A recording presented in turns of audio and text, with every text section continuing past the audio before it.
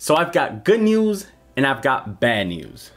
And we might as well get the bad news out of the way first. So the bad news is that we are still in this head and shoulders pattern here. Remember, it is a reversal pattern that could potentially send us down, crashing to about $35,000. We are also still in September, which is historically the most bearish month for Bitcoin. And of course, last but not least, Bitcoin is still banned in China, in case you forgot. Now, on to the good news. The good news is prices have held above $42,000, guys. You know, that is a crucial level that we've been speaking about for probably the last 3 months or so. In other good news, we still have this bullish golden cross that happened here a week ago. In traditional markets, that is a buy signal. In Bitcoin, in the crypto markets, it's kind of a 50-50 shot. Either way, it is a bullish signal. And last but not least, September is almost over, guys. October, November, and December are historically the most bullish months for Bitcoin, as you guys can see here. So let's not waste any more time and dive into today's analysis.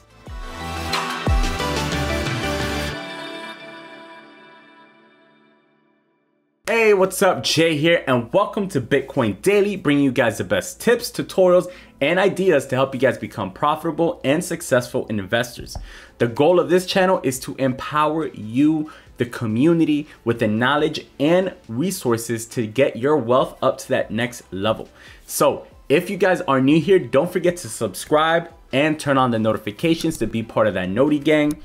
And if you guys enjoy this video, don't forget to smash that like button, guys. It helps us a ton. And of course, throughout the whole video, if you ever have any questions, drop it in the comments and we will try to get back to you guys. So let's go ahead and jump into the video. So first up, guys, we are almost done with September, which is historically, as you guys can see here, the most bearish month in Bitcoin. And next we got up October, November, and December. You can see that October and November are probably the most bullish months for Bitcoin, with December not being as bullish, but still a pretty bullish month. It's kind of a 50-50 shot here in December, but we're definitely looking forward to October and November. October starts this weekend, so that will be started on Friday, and let's see what happens, guys. All right, guys, so first off, you already know that on this chart we spoke about on Friday's video about this head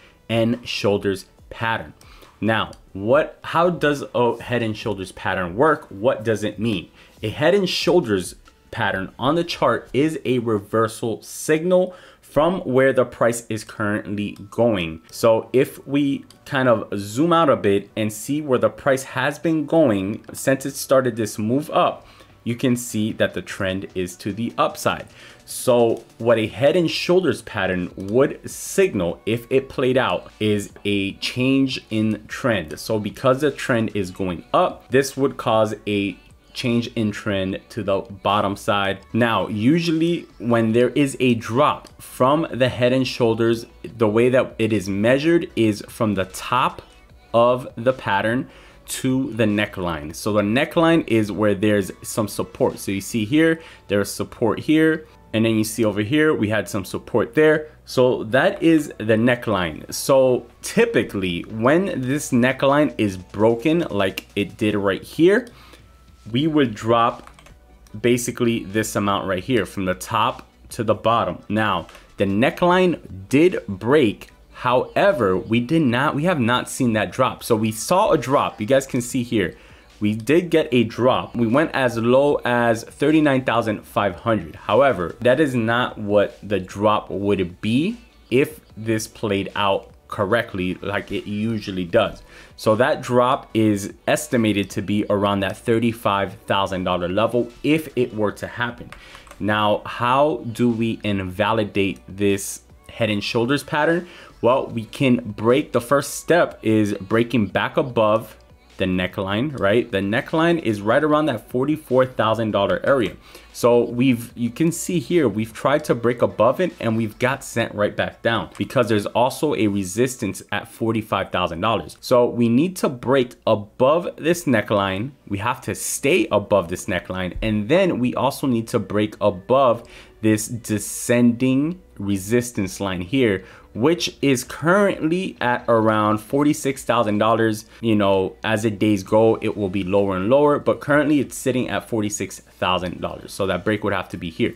Now, there is a lot of resistance there as well. As you guys can see, we have the two moving averages right in that area. We have the 200-day and the 50-day, both in that area. So there will be a lot of resistance there. So we have the $45,000 resistance. We have this descending line resistance. We have the moving averages as resistance as well. Right now we have the neckline here as resistance at 44,000. So between 44,000 to 46,000, we're going to be facing a lot of resistance. It's basically a war. It's an all-out war going on right now at those levels. The important level here, the important bottom level here, support for us to hold here is $42,000. So we need 42,000 to hold. It is a previous all-time high. It is a Fibonacci retracement level as well. It has been a very strong support. So it is a very strong level here. We need that to hold. As long as that holds, we should be still continue to fight up until we can break above all this resistance here. However, because there's so much resistance, it could continue to push us down, down, down, and then we could eventually see it drop below 42,000 if there is a lot more supply as far as selling than the demand as far as buying. So if we get more, eventually we get more sellers and buyers, we could lose that 42,000 support and fall down as low as around $35,000. The issue with that, the reason I don't want to see that is because if we get back down here, we're going to be stuck back in this range, right? And you saw last time we broke below this, we were stuck in the range. So we were stuck from May 19th all the way to about June 21st. So we were stuck in that range for a month before continuing down and then getting stuck in this range down here. And we don't want to be stuck in that range, because if we lose this range and we fall into this range, there is potential scenario where we could fall down to this range, and that would be setting new lows for the year, and that would probably put us definitely in a bear market at that point. Why am I optimistic? Because like I told you guys before in the beginning of the video, October and November are historically very bullish months for Bitcoin, especially when September has been a bearish month. You see here, bearish, bearish. You guys can see, hopefully we also get a green here. We've had it the past 2 years. We've had green months here. You can see in 2019, Bitcoin went up about 10%. And then last year, Bitcoin went up about 27%. And of course, last year, Bitcoin went up 42% in November and what, like 45% in December.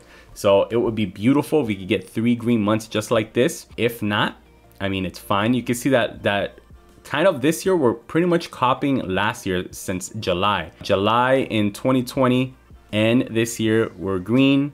August in 2020 and this year we're green. September in 2020 and this year we're red. Hopefully we get 3 green months here and we just copy exactly how last year ended. So if we do break above all these resistance levels, I definitely see a retest of $48,000 and $50,000.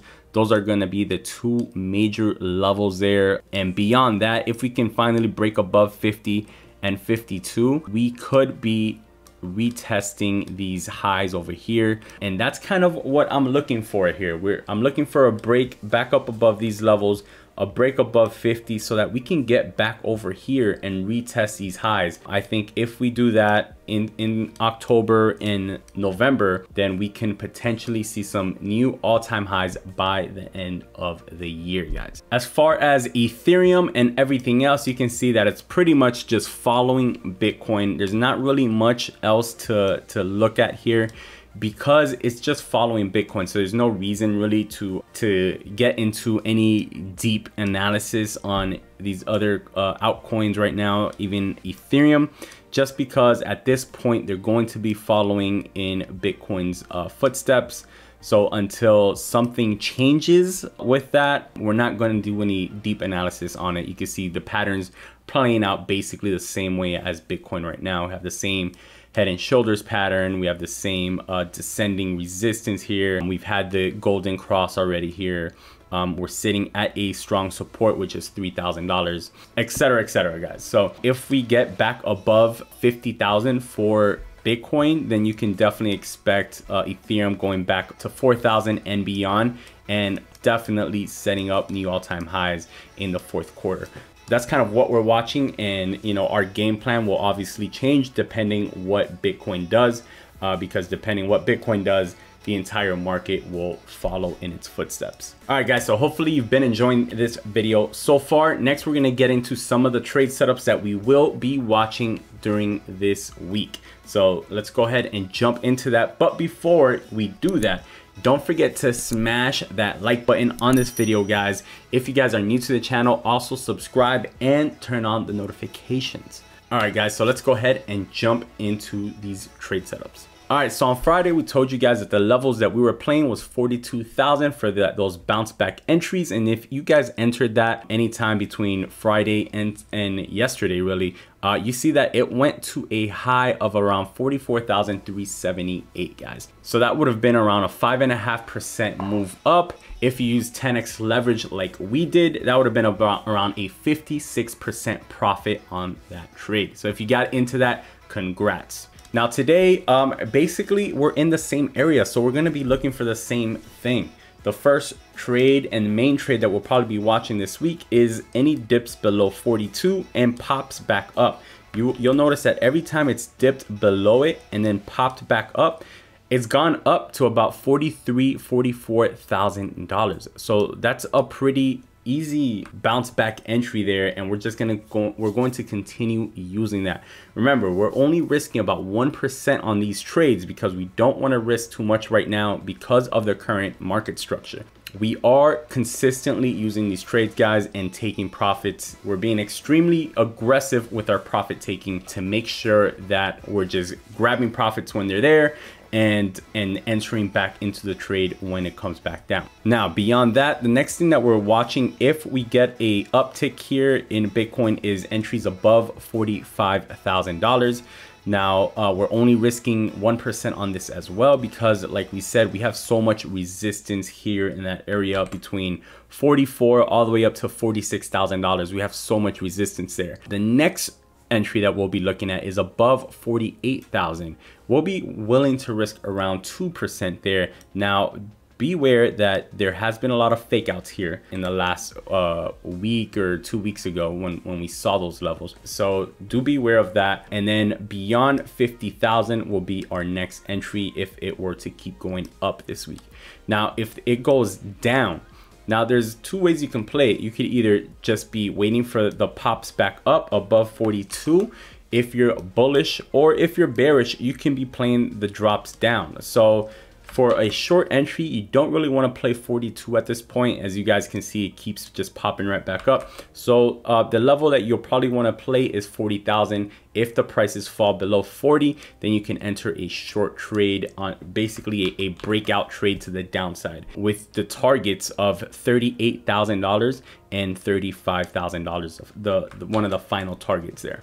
In Ethereum, you can continue playing that $3,000 level. You can see that we've had some nice pop-ups to almost 3,200 over the weekend. So over the weekend, we gave you guys that $3,000 entry for Ethereum, and you can see that we popped up all the way to 3,165. So if you guys were able to enter that, that was about another 5% move. If you use around 10x leverage, that would have been another 50% profit on that trade. So if you entered it, congrats. If not, look for that same setup, guys. We're looking for the pop-ups above 3,000. You can see that we're at this level right now. So a pop-up above 3,000, we are looking to enter that trade. Now we're only risking 1%, the same thing, because there's just so much consolidation right now in that area. So you don't want to be risking too much. you'll end up getting stopped out. Now the next breakout entry will be above 3,200. Above 32 could lead us to around that 3,500 level, and that takes us to our next breakout entry, which is above 3,500. If we do see any lower levels this week, that next trade that we'll be looking for is at 2,800, and beyond that we're looking for 2,500 if it were to get down that low. That is it for us today, guys. I hope you guys have enjoyed this video. If you did, smash that like button, guys. If you guys are new to the channel, don't forget to subscribe, turn on the notification, and if you have any questions, drop it in the comments. Let us know. We will get back to you. If you don't have questions, drop a comment anyways. Let us know you watched the video. Thank you guys. We appreciate you guys so much who watched the video, liked the video, and dropped a comment. We will see you on the next one, guys. As always, peace and love.